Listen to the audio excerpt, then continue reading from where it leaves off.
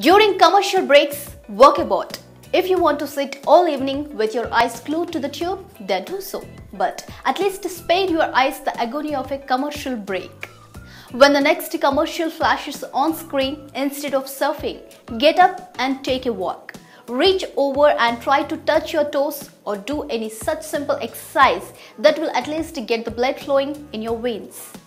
Wriggle your toes and your fingers whenever you can. This too is a stress buster and it gives you a chance to at least work your hand and leg joints. This will tell you how sore they are, and if their condition is so bad, just think of the rest of your body. Turn on music and dance like wild. Let your hair down once in a while. Go back to the days of wild childhood. Close the door of your room. Turn on your sound system to the highest volume possible. And then do the biggest dance that you can think of. Jump on your bed and jump.